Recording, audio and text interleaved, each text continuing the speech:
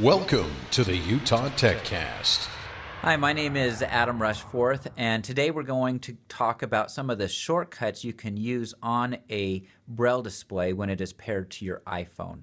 So I am using a Freedom Scientific Focus 14, and it's already been paired, so I'm going to turn on the Braille display first.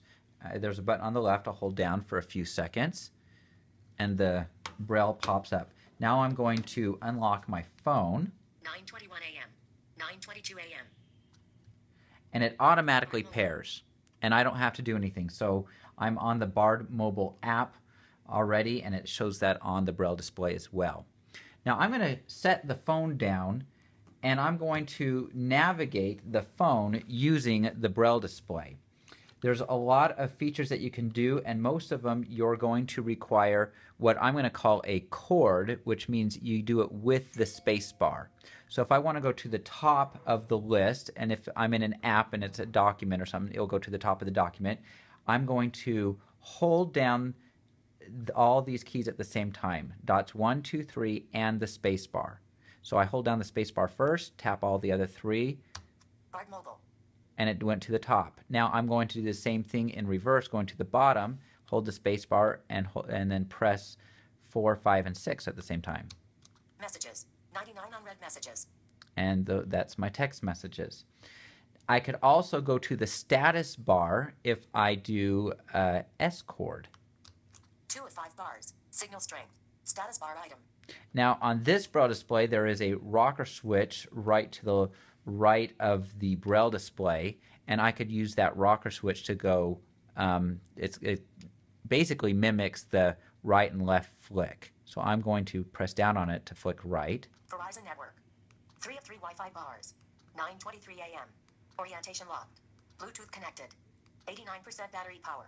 Okay, and then I could reverse it. Bluetooth orientation locked. 9:23. 3 of 3 Wi-Fi bars. Okay. Source death.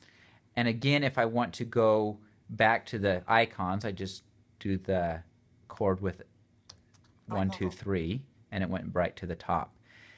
Now, there are lots of ways to activate an icon. So on this Bard mobile app, I could use one of the rotors keys, buttons right above it. I could, on this Braille display, it has above that rocker switch I talked about, there's a button. It does the same thing as a double tap. I could do dots 3, 6 with the space bar, and I use that the least, but I'm going to go ahead and do that for fun. So dots 3, 6 chord. Bard Mobile. Bookshelf. Select category. And now I am here. Now I could also change the volume of this to make it softer. I use a GH chord, which is dots 1, 2, 6, or to make it louder, I can do a dots an AR chord, dots 3, 4, and 5. So I'm going to have it reading so we can hear me change the volume. So I'm going to do an R chord. Bookshelf. Select category. Heading. Edit. Button. Audiobooks. And it's going softer. Now I'm going to make it louder with the AR chord. Braille books. 0 items. Braille magazines. 2 items. And if I want to go back to the home screen, selected. Bookshelf. Bard Mobile. I did an H chord. H for home.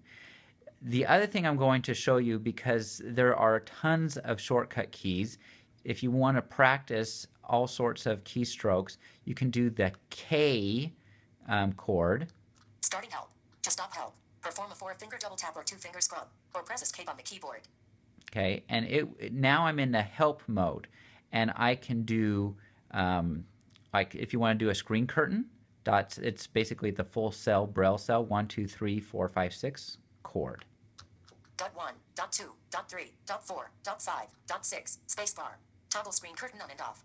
Okay, if I want to change the grade of Braille, whether it's contracted or 6 dot or whatever I want it to be, I do a G chord. Dot 1, dot 2, dot 4, dot 5, spacebar. Cycle through the available Braille output modes.